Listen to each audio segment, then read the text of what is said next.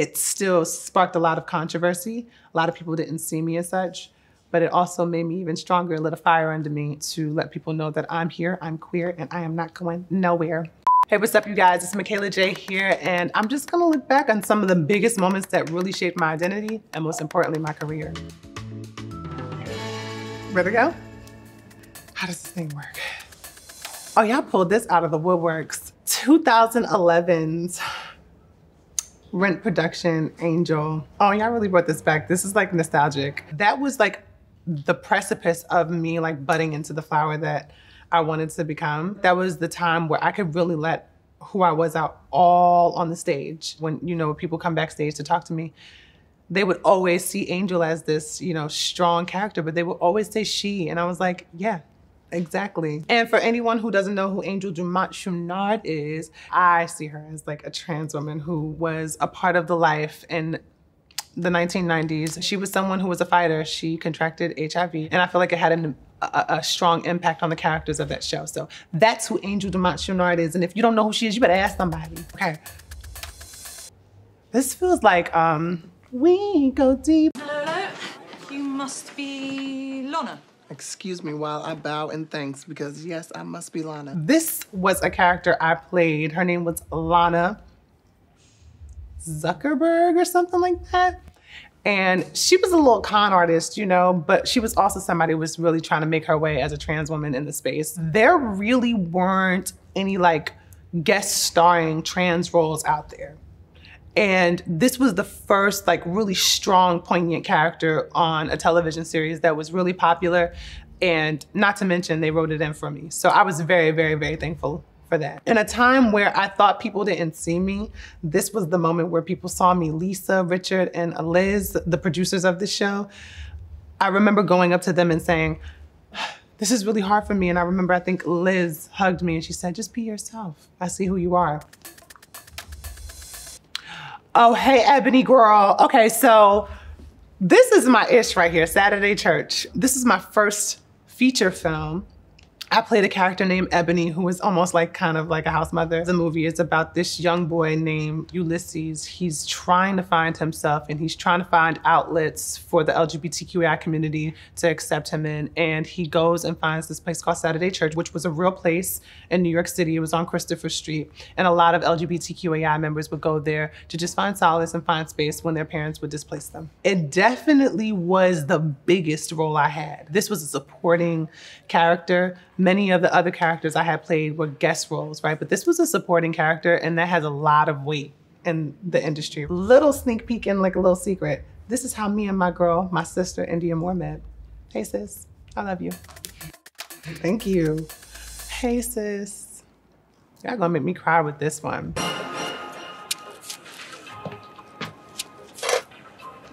What's your name? Damon. A pleasure, I'm Blanca. This was the role that changed my life forever. I feel like if I go any further, I will start bawling tears, but this character was an essential, inspirational, uplifting, and monumental character for me. I put a lot of my mother into her. I put a lot of me into her. And I also put a lot of my sisters, who are my ancestors of the ballroom scene, into her. Pose totally changed the media landscape for all trans women around the world. I mean, in so many ways. People got to see that we weren't just one-dimensional human beings. They got to see different aspects of trans women. They didn't get to see just one. They got to see the scope of 5 women of all different backgrounds, all different walks of life. I was sitting in front of my television screen, no, my computer screen, listening to Rihanna's Wild Thoughts. And I get a call from Ryan Murphy. At that time, I didn't know who was calling my phone. I was like, who's this? It's an LA number. I remember him telling me, you have nothing to worry about. You got the part. And yeah, just don't worry. This is yours. This is your part. And I remember screaming and running downstairs and crying to my mother and my second dad and my whole family, my uncle. I lived with everybody in my house. It was like 7 people in that house, including my best friend. And it was the best moment because my family just rallied around me. And then I found out that I was #1 on that show. And honey, it just changed the whole landscape of everything. I don't know where that country accent came from. Ryan Murphy, you are the Clive Davis to my Whitney Houston. Thank you for taking me out of Brick City, okay? And I still love Brick City. Power to Newark, New Jersey. When is this next one gonna be, child? Hey, baby. That's my boyfriend. That's Stephen Richard Giuliano to be exact. So this was me telling the world I had a boyfriend that I had kept secret for basically half of the 2 years of my life. Everybody was like, you were trying to hide him from us? And I'm like, yes, child, because y'all want to be all up in my business and I just want it to be me and him, okay? Like, y'all don't need to know about that. And then I was like, you know what? I mean, people do need to see love on a trans woman. They need to see that. They need to see how what love is and how it expands beyond gender, race, anything. That's my man and I love him and I'm gonna stick beside him. We're gonna go back.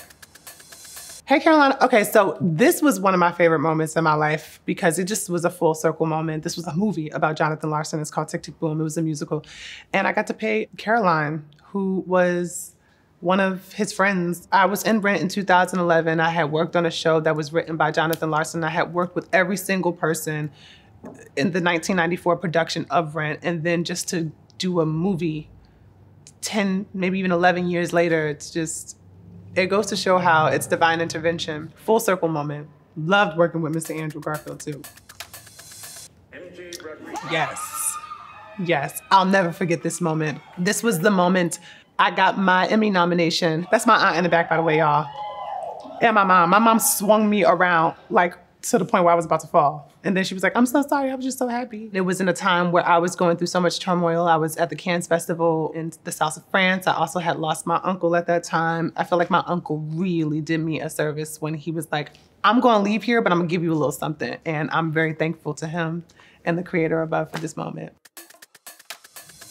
Yes, bye, I'm so sorry, I'm so silly, y'all. This was one of my favorite moments in my life. The song is it was originally about, you know, love between two people. But when BLM happened and when Corona happened, me and the team were like, you know, this is a great time to release a song for everybody out there who has something to say and who wants to change the world with their actions and more than anything, their presence. The guy that we chose, his name is Ink Monster, and I just wanted somebody who looked like the guys that I knew when I was growing up. I grew up in Newark, New Jersey. I grew up in the hood. I grew up around men just like that. I also knew that there were men like that knew how to show love to the girls. And I wanted that to be seen on the television screen. I had a list of men to look through. By the way, I love my boyfriend, but you know, men are fine. I have always seen myself as an artist. I've always seen myself as a, you know, pop R&B princess or whatever. I finally had gotten to live out my dream and work on my music and do a music video for the first time. And also feel fabulous while doing so. I mean, Lord, Jesus. Okay, I'm done, I promise. Woman of the Year. This was a life-changing moment for me, but it was a hard one too, because I got a lot of flack for being named one of the 12 Women of the Year. Even though I was the only trans woman on that list, it still sparked a lot of controversy. A lot of people didn't see me as such. But it also made me even stronger, lit a fire under me to let people know that I'm here, I'm queer, and I am not going nowhere. And also, I am a trans woman and I ain't going nowhere. My mama made me so. She told me so. Oh, naked, bald, mole rat.